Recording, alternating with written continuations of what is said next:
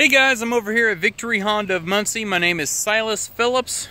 Give me a call, 765-337-8737. So today I've got our 2019 HR-V Sport. The Sport is an all-new trim level to the HR-V.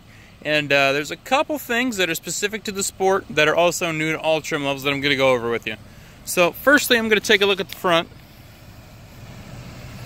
They made it a little bit more aggressive. They changed the front fascia. Now the Sport has this dark chrome on it. It looks really nice. Now we actually have the LED daytime running lights on this.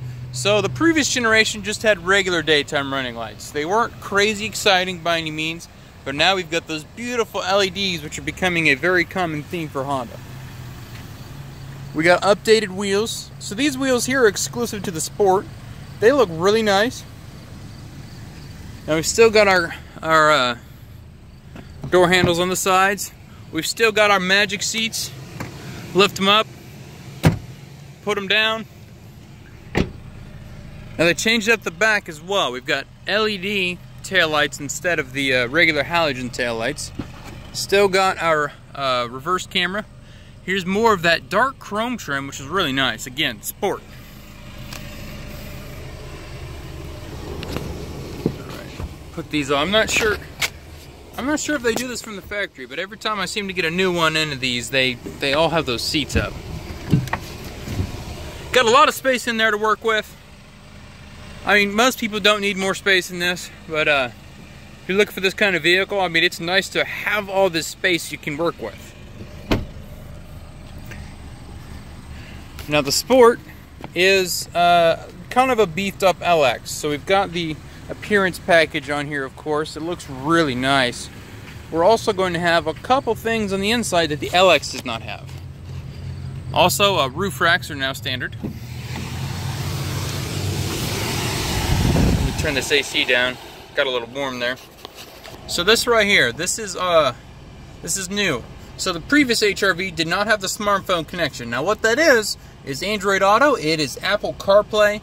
It is all that fancy little ability to put your phone GPS on the screen, use all your phone voice commands. The previous HR-V did not have that.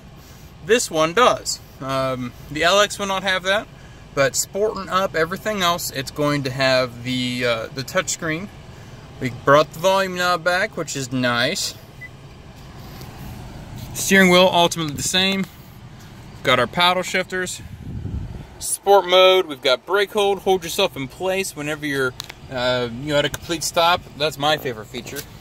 Coming down here, got this cubby, which is nothing crazy for the HR-V, but this outlet right here, that is the plug-in for your Apple CarPlay or Android Auto. Coming down here, this is a little different. You'll find this to be interesting, I'm sure. So you've got these cubbies here, so they'll function as like regular cubbies. Or you can push these out and they'll function as a really interesting drink holder. So it'll hold it in place with this little kind of it's a spring assisted kind of deal. And then this right here is pretty tight. So I mean, your drink's not going anywhere. It's a nice touch. You can slide that forward if you want. Pull it back, lift it up. Got a little space there for business cards and a couple other things.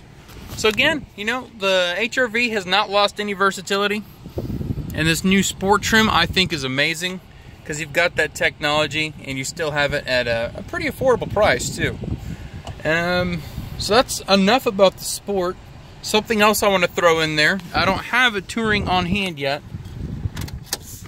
Do not have a Touring on hand yet, but the Touring is going to have LED headlights. That is high and low beam. It's going to have that camera on the right side, the smart Honda Lane Watch.